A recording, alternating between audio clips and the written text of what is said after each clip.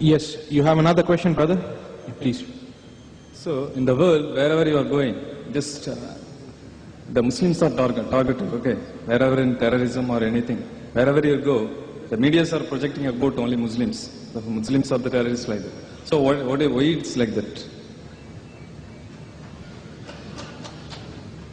Brother asked the question that, why do the media only project the Muslims? Why? Why is it like that? That's what I said, that you have to ask the media why they do that.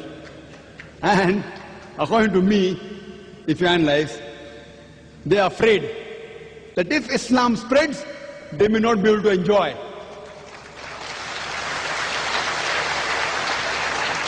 Enjoy inverted commas, no quoting, no dancing, no pornography, no prostitution, no raping. Previously America was after communism. Communism went, now they're after Islam. War on terrorism, war on terrorism. What terrorism? Killing innocent people, thousands of people, attacking Afghanistan, a country which is the least equipped. A country which is the most equipped is attacking a country least equipped and saying war on terrorism. What terrorism? They're afraid that if it spreads, even after that, even after all this, even after 11th of September, do you know that after 11th of September, in the span of 9 months, according to CNN, 34,000 Americans accepted Islam.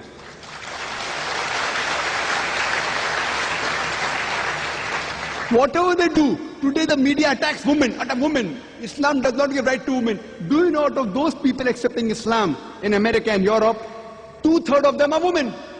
If Islam is against women right, then why will the American woman accept Islam? Why will the European woman?